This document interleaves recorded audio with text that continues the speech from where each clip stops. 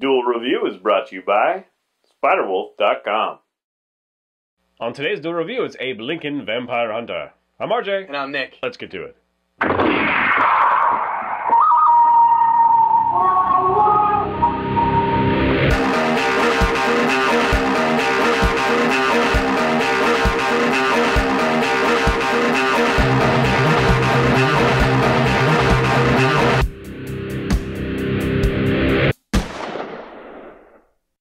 Hey everybody, today is the 25th, and we're taking a look at Abe Lincoln, Vampire Hunter. That's right, and this one came out in 2012. It's directed by Timur Bekmambetov, who was responsible for the Day and Night Watch movies based on the Russian books, which I've read, and the movies were crap. No offense. Take all as much offense as you want. Yeah, and he also did Wanted, which was the comic book one from, what was it? Image. Was it Image who did? Doesn't matter. So Wanted, the comic, was turned into a movie. He directed that one. So this is Abe Lincoln, Vampire Hunter, and basically it tells the story. It's also based off of books. Does he do anything that's not based on something, actually, now that I think about it? And basically the premise is Abe Lincoln, in his course to becoming president and etc., he becomes a vampire hunter. The vampires attacked him when he was a kid, and his best friend was whatever, and his parents were killed, and so he goes and fights them now, with the help of someone else. So yeah. So what did you think? Well, this is one that I was excited about when it first hit the scene. It was like, oh, this looks ridiculous, fun. And then we started getting a lot of haters out there. It was like, it's not going to be worth it. It's really dumb. It's, historically inaccurate. It's like, duh. It's historically inaccurate. There's vampires in this movie. But yeah, it does kind of brave the whole, we're Abraham Lincoln. So any little thing people are going to pick apart. Like, Abraham didn't do that. That was never, whatever. Not the vampire hunter part, but the other parts. Yeah. That kind of chair would never be in his Oval Office. What the fuck? Kind of stuff. So it kind of opened it up. But I had fun with this film, but my expectations were lowered so much. So it reminded me of, what is the Brotherhood of the Wolf for some reason, which that is like an artsy-fartsy film. But for some reason, it reminded me kind of that sort of thing. Maybe the CG. But the thing is that they put that Abraham Lincoln element in it. So it could have stood on its own as kind of like this vampire hunter back in the old times. It really could have, like the 1800s and whatever. Yeah. It could have done that, or 17, whatever. Yeah. It could have done that and done it fairly well. And it just kind of threw in that this is Abraham Lincoln. So it took that risk. And I think that it's fun because it's like, it's ridiculous. It's absolutely ridiculous. And then you see like Mary Todd, and then you see like he kind of retires from vampire hunting for a while and then becomes president, kind of thing. And it's ridiculous. It's utterly ridiculous. You should not take it seriously. There are plenty of inaccuracies, but it's still kind of fun. So it's one of those things that they kind of screwed themselves doing it for a lot of people. Yes. But other people who don't really care, like I revere Abraham Lincoln like anybody else, but this is a movie, and it's a vampire hunter movie. It's like, come on. You know it's going to be ridiculous and disrespectful and whatever, so it was just kind of fun. They could have actually done it even a little bit more if they wanted to tie in, like actual events kind of thing. But they kind of just made it a lighthearted affair, and yes, there are moments where, I don't think it's supposed to be taken seriously. Like the axe and the exploding tree, stuff. This is stuff you've seen in the trailers, But when it's done, it's so ridiculous and corny. It's like they never, I don't know. It's treated seriously because they're not like, whoa, hold on, Abraham, or anything like that. They don't really break that fourth wall. But it's so ridiculous.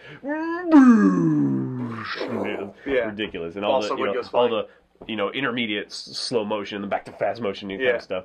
And there were a couple of moments where they did, full CG, like vampire on vampire violence. That was ridiculous. But I thought some of it was kind of fun. The horses scene was just... I like it when the vampire grabs the other vampire's head and smashes it in the ground. I like that part. But then he shoves him up a barn and the barn splinters. Yeah. It's like, no, he would just go through it, obviously. I mean, if there's enough force to splinter that, he threw whatever. It's wrong angles and whatever. So it is kind of like you just have to kind of whatever. It would be a great plane movie, right? Like you're stuck on a plane and they're like, today we're going to, watch Abraham Lincoln Vampire Hunter. Be like, oh, okay. And actually, that's funny because the next movie we're going to do is Lone Ranger, which that's exactly what happened. Is I was watching it on a plane. I was like, hey, this is kind of fun. You know, it's stupid. No, we're doing Lone Ranger. We'll get to that. Yeah, we'll do that next week. So anyway, I think this is definitely just kind of a popcorn flick. You're probably going to love it or hate it, honestly. Yeah. So what do you think? Did you like it? I actually am the exception because I didn't love it, but it was fun. It was ridiculous fun. I was going into it. I was like, okay, this is going to be crap, but I'm going to watch it because it might be entertaining crap. You know, just like watching a train wreck. Just it's going to be so bad, it's going to be enjoyable. But then I saw that Rufus Sewell was in the movie, and I love Rufus Sewell. You know, just everything that he does, I'm like, oh, I love this movie. So when I found that out, I was like, oh, this is going to be pretty cool then. And the action scenes were pretty awesome at times. Again, completely unbelievable. The CG was crap, though. I mean, like... most of it was. Suddenly, you're CG. It's like, oh my god. You know, when they went full board CG, because like the exploding tree and shit, I'm sure had some CG, and that was fine. Yeah, I guess. But mostly it was, especially that horse scene. That horse scene was just ridiculous. I think anyone talking about this movie needs to bring up that horse scene, because that is just... That's nuts is what it is. It's just crazy. But aside from that, the acting was okay. No one really took me out. The one guy, what is his name? Joshua Speed, right? The one who was behind the store clerk, right? He's been in several movies, and I liked him in that. And I think he did a very good job. And you know, his friend William Johnson, the black kid, and the wife Mary Todd, they all did a great job. And it was. Yeah. See, this is the sort of thing that when it's... they're all a bunch of set pieces, right? So it reminds me of like a video game or like anime. And we had this discussion about Berserk, right? Mm-hmm. Where it was like realistic, and then all of a sudden it goes anime, like ridiculous, like one sword kills 10 people at a time, you know, kind of thing. And to me, you like that, right? Yes. And I had a problem with it. And now we're kind of flipped, I think, because I don't...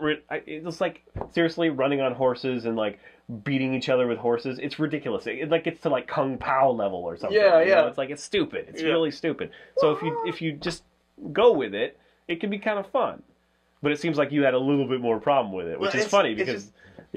See, it works for anime because for me because you know everything is there's no CG, there's no my problem was that the anime was trying to be realistic and then did the anime thing. Yeah, this one is it's not trying to be realistic. It's trying to do the anime thing. Yeah. So I like that because it already is like this is a fucking ridiculous movie from second one. Anime is like okay, they're trying to do a little bit more. Oh no, they're not. Okay, it's just. I will tell you that the thing with the axe, and I don't want to give it away, but the axe, there's something special about the axe that only happens once, unfortunately. But the second that happens, like that is awesome. Why didn't I think of that? Yeah, so I guess I think I know what you're talking about. Yeah.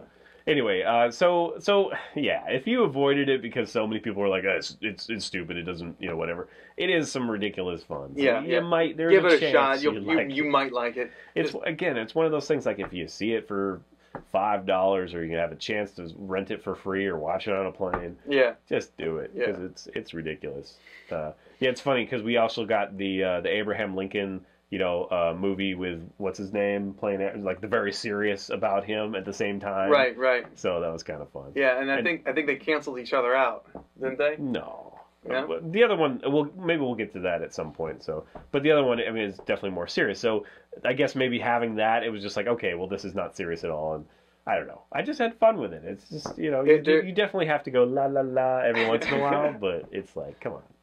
Don't close your eyes while watching this. It doesn't help the viewing experience. All right, so that's it. I think that's it. Thanks for watching. Please subscribe to our YouTube channel and follow our great playlist. Game Lab's been a lot of fun. Yes, it has. And please leave comments. We love comments. And you can help support us by buying our wares at spiderwolf.com. That's right. T-shirts, a card game, art print, short stories, and more. And if you're on Facebook, so are we. So find us and friend us. And if I'm online, you can chat with me all day. All right, guys. See you later. Does anybody ever chat with you all day? One person does. Sometimes, not often. Really? Yep. Next up, it's X-Men Battle of the Atom. Directed by Timur Bek... I don't know how to say that. Timur Bekmambetov. Just say some dude. Okay, I can do that. Timur Just click on it. Bekmambetov. The chubby, hairy dude. Yeah. Bekmambetov. Beckmambetov. Timur Beckmambetov. You're gonna screw me up. Timur Beckmambetov. Beckmambetov. Stop it!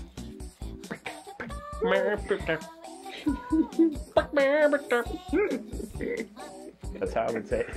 Oh look, I just turned like blush red. Timur Beckmambetov. Timur Beckmambetov. Timur Beckmambetov. Let's do this. Does anybody ever chat with you all day? One person does. Sometimes, not often. Really? Yep. I don't know about all day, but for an hour or two. You know who you are. He does. He? I gave it away.